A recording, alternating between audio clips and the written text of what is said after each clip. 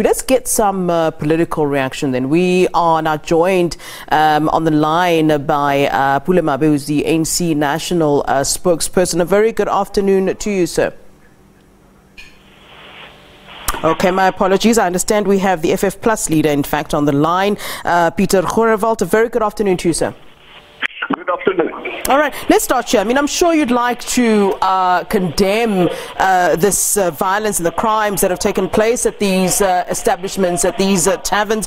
Where do you believe, the blame needs to be placed? I mean, I was listening earlier on, and I wonder if you were listening to the FF spokesperson, Sinawo Tambo, saying that the blame needs to be put on Bigdele and the police. But what are your thoughts as you reflect on what's just taken place?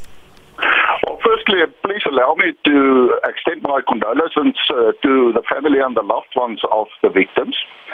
I want to blame the criminal justice system of South Africa. These are the results of a criminal justice system failing the people of South Africa. And the reason I say that, when I talk about the criminal justice system, I specifically refer to the police as well as the Justice Department. And if you go and look at statistics, it is quite clear that a criminal has about an 80% chance to get away with crime. Criminals in South Africa don't fear the police anymore. They are not deterred by the criminal justice system that they will pay for their criminal deeds. And that's why I see this as the result of a criminal justice system failing the people. And if you look at this specific incident, yes, according to the Provincial Commissioner General Mawela, it appears that it was AK-47 assault rifles used. Those are illegal firearms. Individuals, private people cannot own such a firearm. That means that the criminals are using these heavy caliber firearms to go into these taverns and just have a mass killing of people. Now, at this moment, we don't know what the motive is.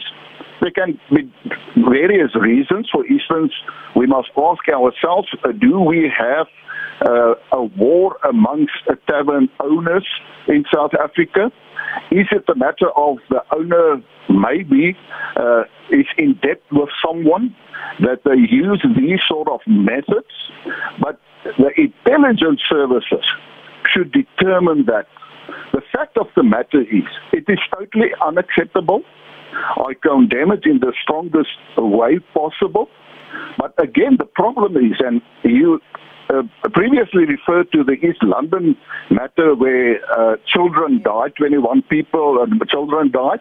Now, the president of the country says, no, but we must think about increasing the age of people using liquor at open places and taverns to 21. There's no use doing that because the children who died there are already underage in terms of the law. They were under 18 years, and the law determines that it's only 18 years and older that can attend such a tavern. So the problem is that we do not ensure that the law is complied by, and we do not enforce the law in South Africa.